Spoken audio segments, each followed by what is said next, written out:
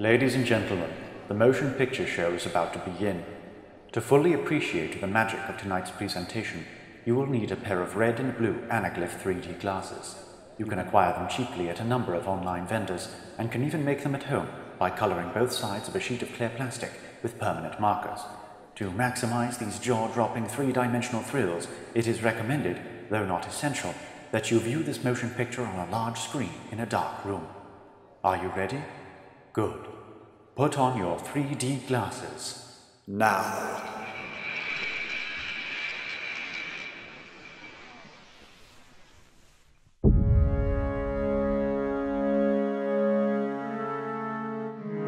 Through circumstance, Italian artist Benvenuto Cellini made acquaintance with a Sicilian priest who claimed to have knowledge of the dark power of necromancy. Cellini at once asked the priest to be initiated in the mysteries of this art. In the dead of night, the two repaired to the Colosseum.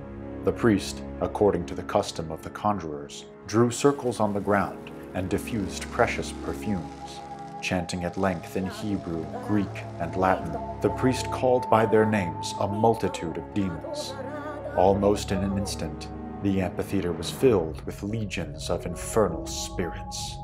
The priest turned to Cellini and said, "Benvenuto, ask them something." He answered, "Let them bring me into company with my lost love, Angelica." The spirits made no reply, but the priest said, "They have declared that in the space of a month you shall be in her company." He then requested that Cellini stand by him resolutely, for the legions above were 1,000 more in number than he had designed. The priest endeavored by mild means to dismiss the devils in the best way he could, but they would not hearken to him. The two men trembled in ungovernable fear, and Cellini was certain that he would meet his death. The priest implored him to burn more perfumes, and faced with this noisome smoke, the spirits at last melted away. The priest declared that as often as he had entered magic circles, nothing so extraordinary had happened to him. The two men parted ways that night, never to meet again.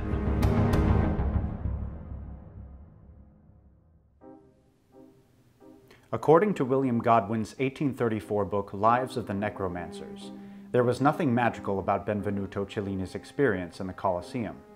The demons he saw were merely illusions, produced by natural means.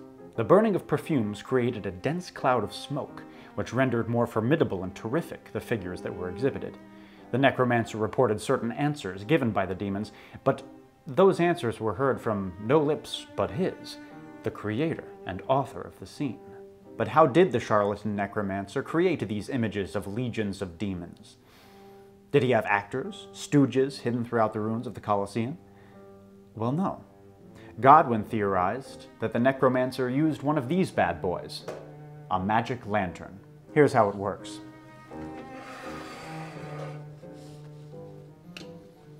You place a light source in the main body of the lantern here, usually a candle or an oil lamp.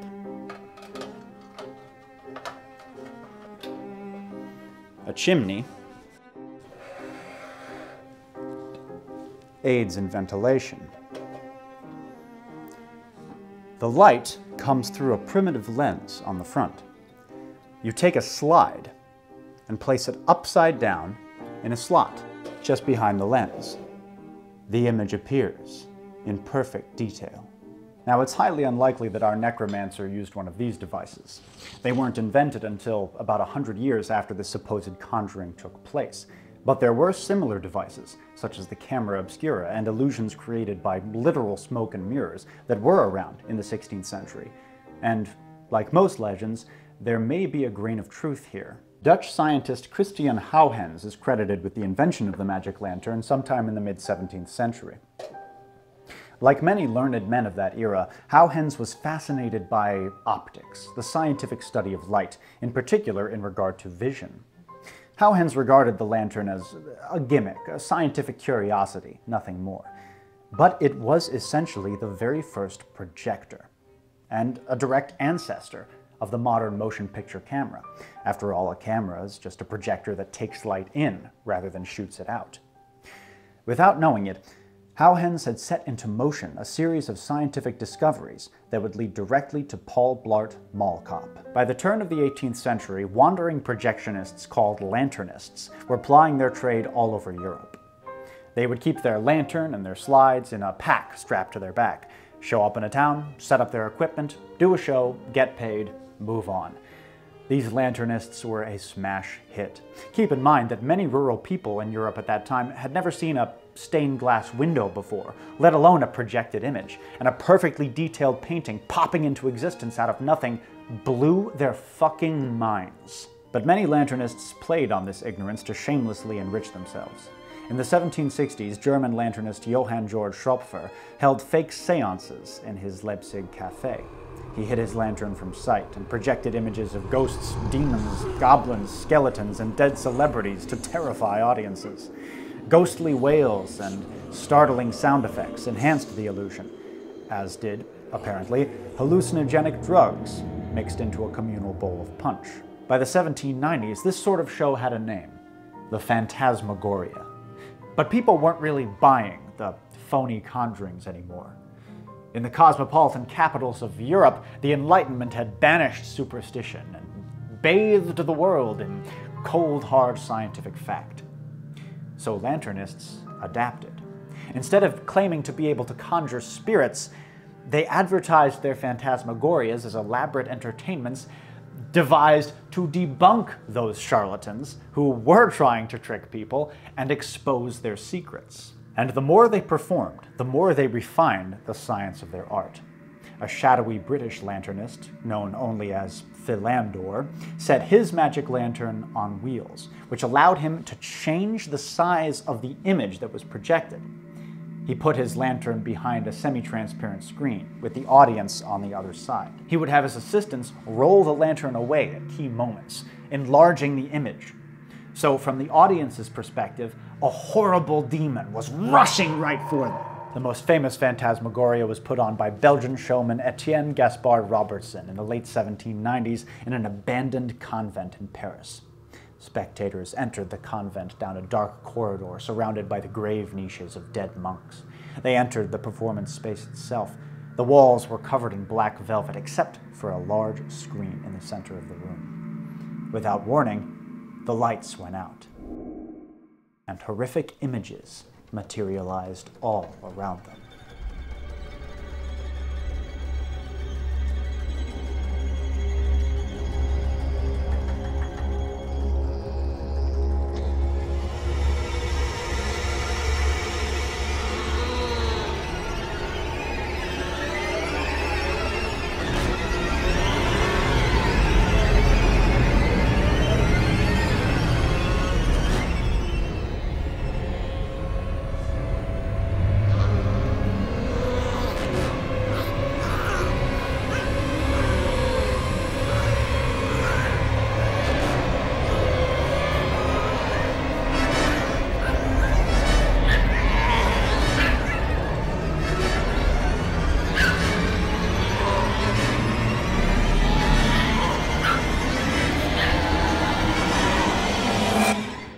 Robertson used multiple lanterns to achieve his effects, and also used rear projection, just as Philandor had done.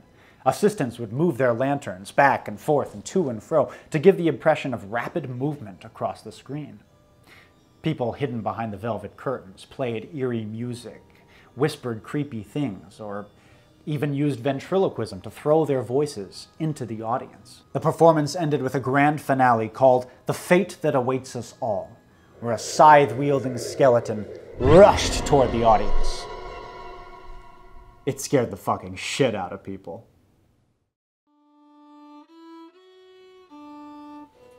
As the 19th century dawned, magic lanterns lost much of their novelty. They weren't particularly shocking anymore, and the secrets of the Phantasmagoria were now broadly understood by the general public. Nonetheless, lantern shows exploded in popularity. So lanternists adapted to the times. Instead of terrorizing their audiences, they began to entertain and educate them, particularly children. And the proliferation of magic lanterns brought exciting new innovations. Lanternists were no longer limited by still images. With the clever use of levers, cranks, and overlapping slides, they could make images move. How do you do, ma'am? How do you do? How do you do, ma'am? Oh no, what's that?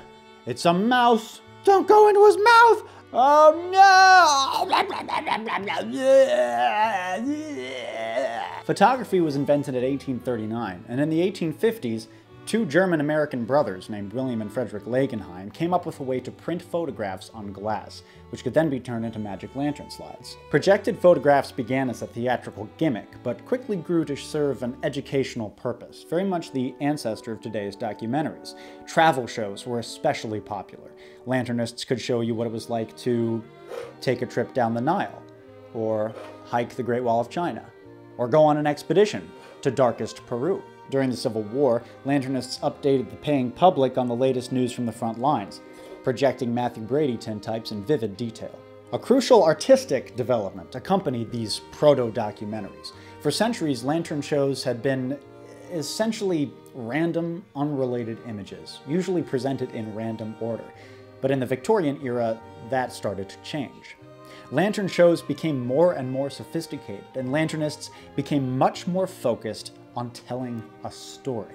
The invention of binaural lanterns, basically magic lanterns with two lenses, allowed for smooth cuts and cross dissolves, so lanternists could change a scene from day into night, from an exterior view to an interior one, and even show multiple events happening simultaneously. By the 1870s, lanternists had laid the basic groundwork for cinema.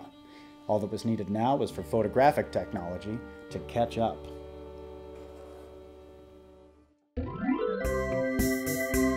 Almost immediately after the birth of photography, inventors started tackling the problem of how to make photographs move. The first experiments were extremely rudimentary, little more than a flipbook animation. Subjects were photographed multiple times, with incremental changes of position adjusted between frames. Then the individual photographs were attached to a rotating disc called the phenakistoscope, that when spun would create the illusion of movement. But it wasn't a true moving photograph.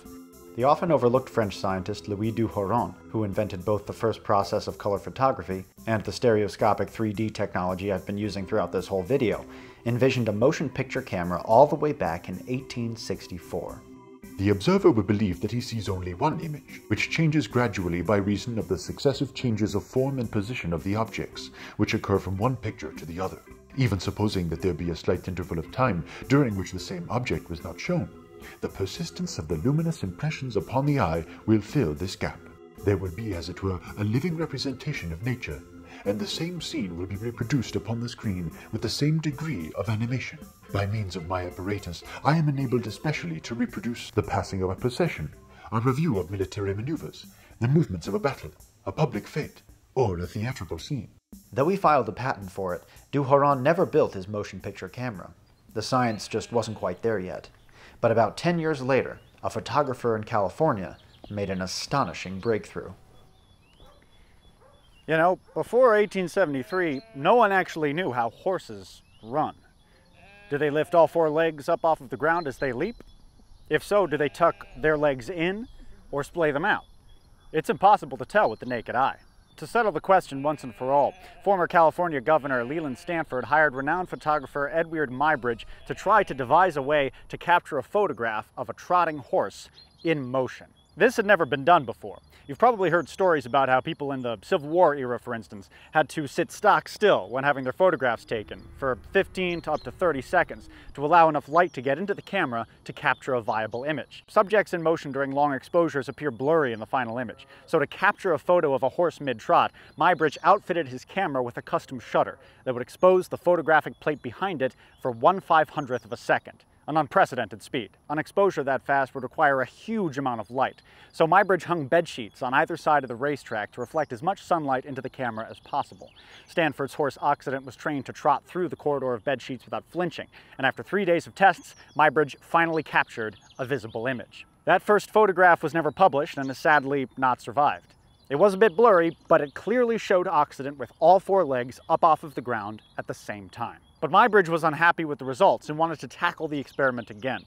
It would take years for him and Occident to reunite.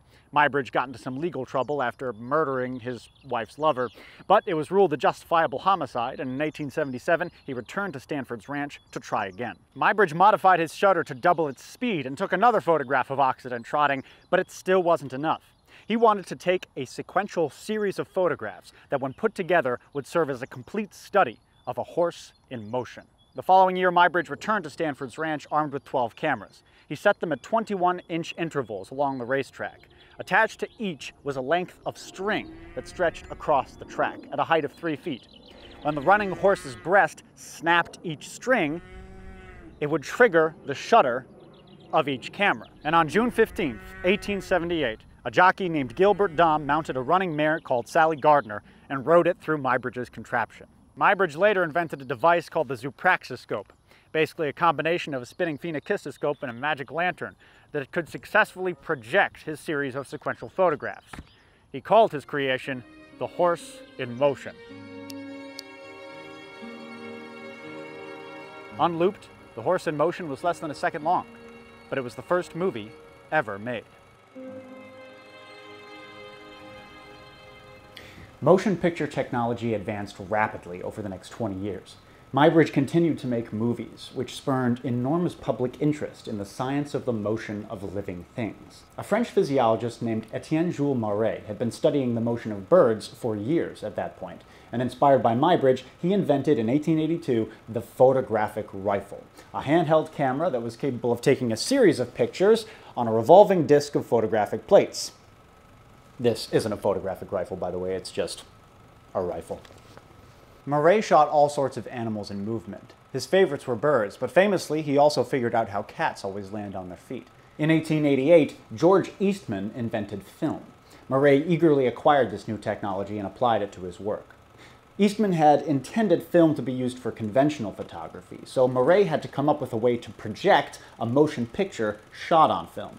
He labored for years at the problem, and finally constructed a device called the chronophotographic projector. It wasn't without its problems. Film at the time, the negatives were unevenly spaced, and so the image would play back in a jumpy, jerky way. But it worked. Muybridge may have made the first movies, but Marey made the first films. In Paris in 1889, Marey shared the results of his experiments with an American tourist named Thomas Edison.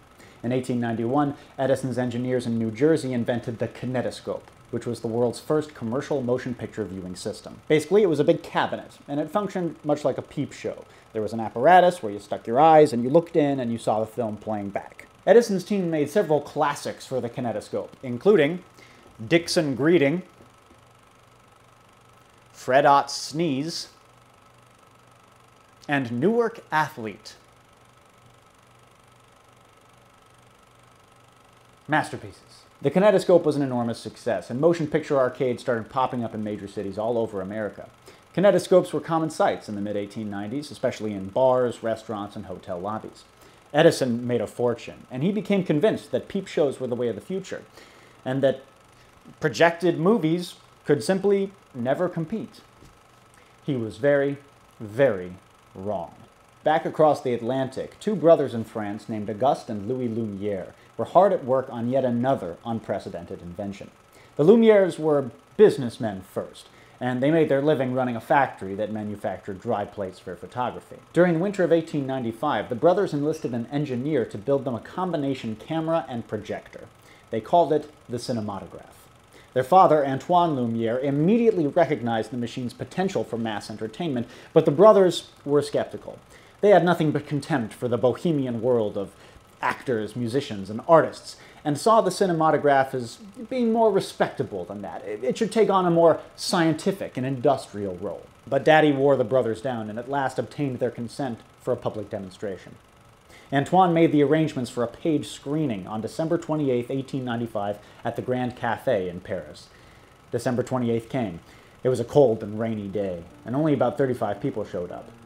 The audience took their seats, the projector whirred to life, and this is what they saw.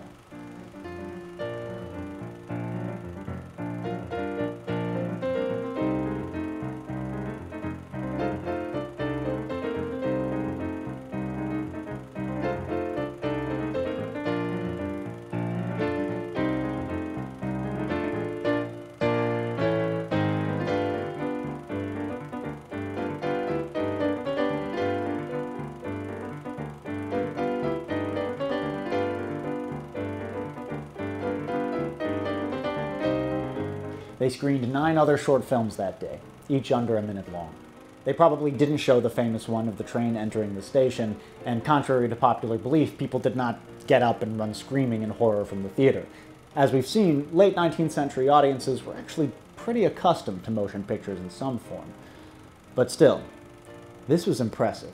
This was different. A dark room, a large gathering of people, huge images painted in light. Its labor had dragged on for centuries, but at long last, the art of cinema had emerged from out of the vagina of imagination. Sir, you can't be in here. The theater's closed. It's all right, I'm leaving. If you don't, I'm gonna call security. No need to do that. I'm going. Please do. Just go out the back way. Thank you. All right, I'm leaving.